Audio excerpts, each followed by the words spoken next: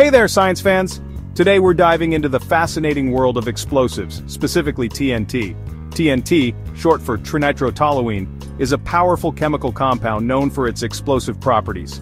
It has played a significant role in various fields from construction and mining to, unfortunately, warfare. Making TNT is a complex process that requires careful precision, controlled environments, and a deep understanding of chemistry. In this exploration of TNT production, we'll journey through each step of the manufacturing process, from the initial mixing of raw materials to the final shaping of this explosive compound. So, buckle up, science enthusiasts, as we embark on an explosive adventure into the world of TNT production.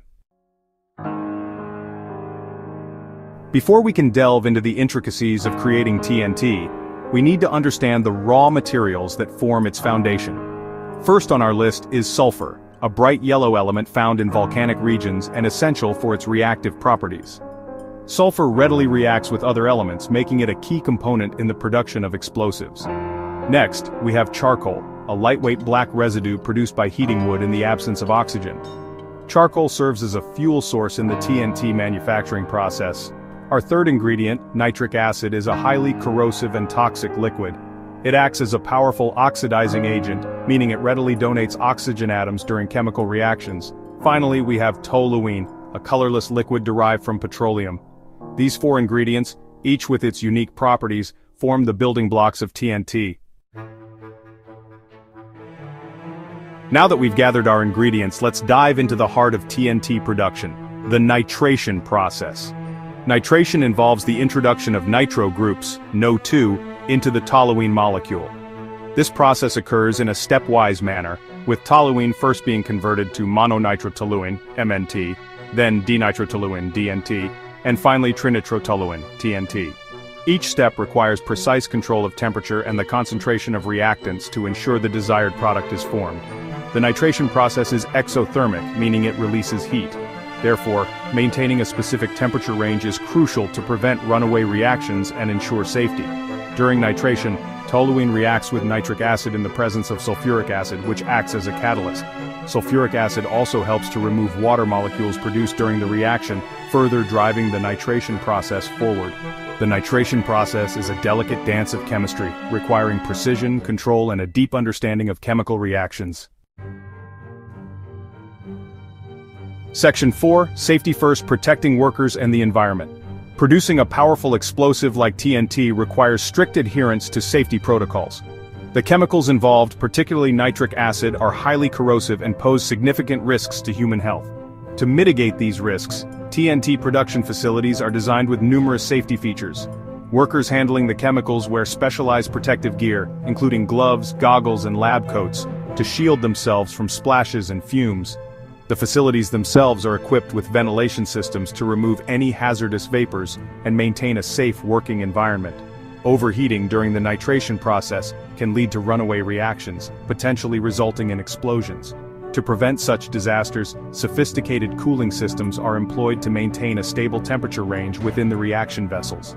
By prioritizing safety measures and adhering to strict protocols, TNT production can be carried out in a controlled and secure manner, minimizing risks to both human life and the environment. Section 5. Purification and crystallization, refining TNT to its purest form. After the nitration process, the resulting mixture contains not only TNT but also impurities and byproducts from the chemical reactions. To obtain pure TNT, a series of purification steps are essential. The first step typically involves washing the crude TNT mixture with water to remove excess acids and soluble impurities. This washing process is carefully controlled to prevent the loss of TNT, which is slightly soluble in water. After washing, the TNT is further purified through a process called crystallization. In the case of TNT, the crude product is dissolved in a suitable solvent, and then the solution is slowly cooled. As the solution cools, the solubility of TNT decreases, causing it to crystallize out of the solution. The crystallized TNT is then separated from the remaining liquid, leaving behind a purer form of the explosive compound. The resulting purified TNT is a pale yellow crystalline solid. Section 6. Shaping TNT, Precision and Expertise in Explosive Manufacturing. Once the TNT has been purified and crystallized, it's time to shape it into its final form, ready for use. The shaping process is crucial, as the physical form of TNT can significantly impact its explosive properties. TNT can be molded into various shapes and sizes depending on its intended application. For example, TNT is often cast into blocks for use in demolition or shaped into cylindrical charges for artillery shells. One common method for shaping TNT is casting, where molten TNT is poured into molds and allowed to solidify. For more intricate forms, TNT can be pressed into molds using specialized equipment.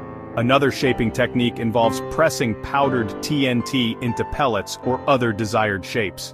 The explosives experts responsible for this task are highly trained and skilled in handling such sensitive materials.